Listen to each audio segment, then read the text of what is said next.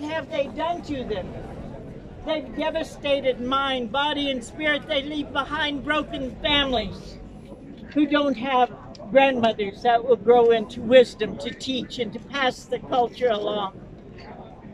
They bury the seeds, but as the Zapatistas say, they think that they buried the seeds, but they didn't know that it was this generation that would spring from those seeds and say these words: no more.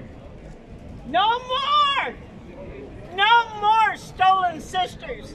No more murdered and missing Indigenous women. Those times are past, as surely as the time of fossil fuel has passed. Time to recognize, time to wake up. Time to reach out to your sisters and brothers, gay and transgender youth, and bring them into a safe space, a safe earth, a safe way of being.